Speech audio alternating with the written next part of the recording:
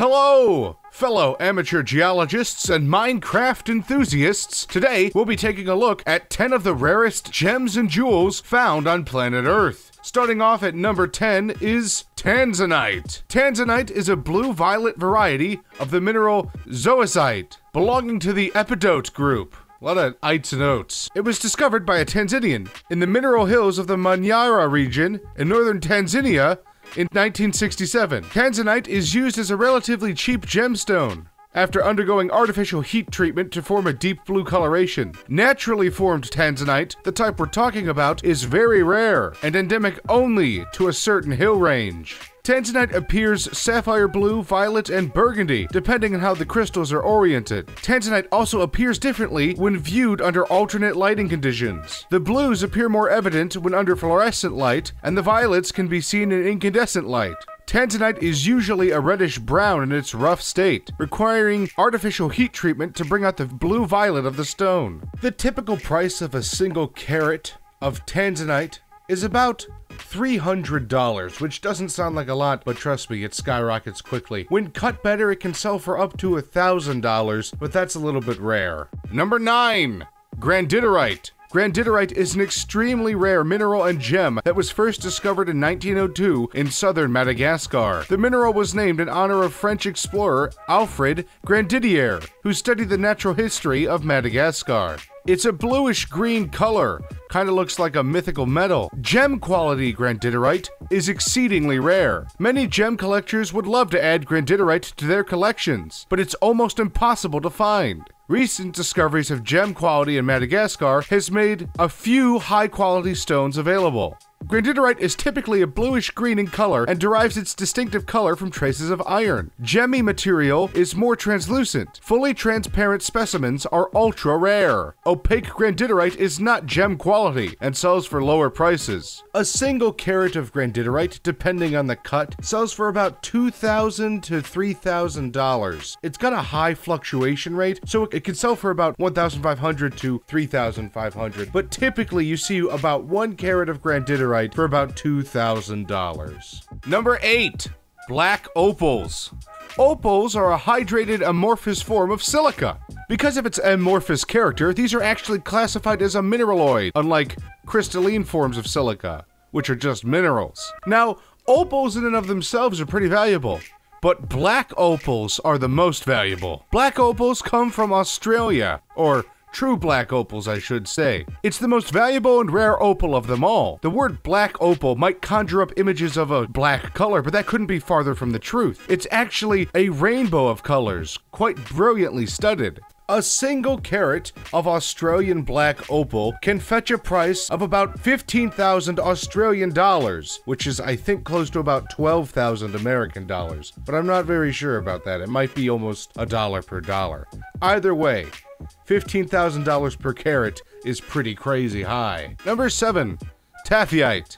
Taaffeite is a mineral named after its discoverer, Richard Taaffeite, who found the first sample, a cut and polished gem in Dublin, Ireland. As such, it is the only gemstone to have been initially identified from a faceted stone. Most pieces of the gem, prior to Taaffeite, have been misidentified as spinel. For many years afterwards, it was only known in a few samples, and is still one of the rarest gemstones in the world. Taaffeite is the only mineral that contains both beryllium and magnesium as essential components. Because of its rarity, Taaffeite is only used as a gemstone. Taaffeite occurs in carbonate rocks alongside fluorite, mica, and spinel. This extremely rare mineral is increasingly found in alluvial deposits in Sri Lanka and southern Tanzania, as well as lower-grade taaffeite in limestone sediments in China. There is not much cut Taaffeite in the world today, making it exceedingly rare. Not even enough for you to build a pickaxe out of. Because Taaffeite is actually a category of minerals, the price varies wildly, but some of the rarest forms of Taaffeite sell for about $13,000, give or take a carat. Number 6, Alexandrite. Alexandrite is a variety of chrysoberyl, which is an aluminate of beryllium. The reason Alexandrite is sought after is because its colors change depending on the lighting, and much more than Grandiderite. Alexandrite appears green in daylight, where the full spectrum of visible light is present, and red in incandescent light, which emits less green and blue spectrum. This color change is independent of your viewing direction, meaning it'll always be the same depending on the light source and not where you're standing. Alexandrite comes from the Ural Mountains in Russia, and is the most notorious form, green by daylight and red by incandescent light. Other varieties of Alexandrite may be yellowish or pink in daylight, and a columbine or raspberry red by incandescent light. Stones that show a more dramatic color change are rarer and sought after. Carats of Alexandrite sell for tens of thousands of dollars. Number 5. Musgravite. Musgravite is a rare oxide mineral.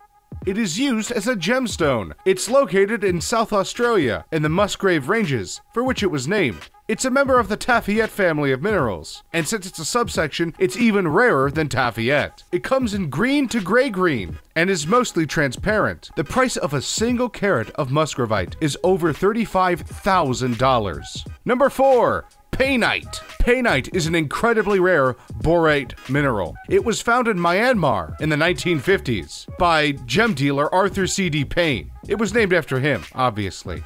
Painite has an orange-red to brownish-red color similar to topaz due to the iron within it. For many years, only 3 small crystals of painite were known to exist. Before 2005, there were fewer than 25 known crystals found, though some more material has been unearthed recently in Myanmar. Most of the more recent crystals are dark, opaque, incomplete crystals.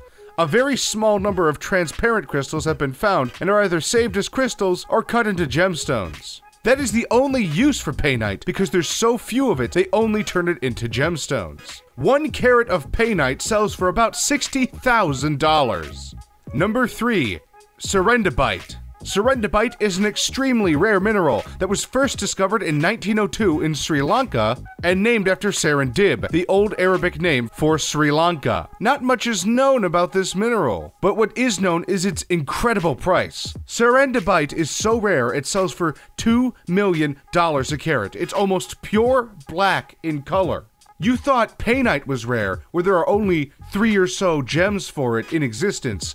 Serendibite has so much less materials, it sells for $1.8 to $2 million a carat. That's like stupid rare. There's only enough of that to make a few rings out of, but it's still not the rarest. Number 2, red diamonds. Yes, there's such a thing as a true red diamond. A regular red diamond for 1/10 of a carat sells for about $40,000. A full carat of red diamonds can sell for millions. The price is almost indeterminable because they're so rare, they only come from one mine in Australia. But as an example, the pink star diamond is a diamond made of red diamond that weighs almost 60 carat. Yeah, 60 carats. It took 20 months to cut the diamond. It was unveiled in Monaco in 2003.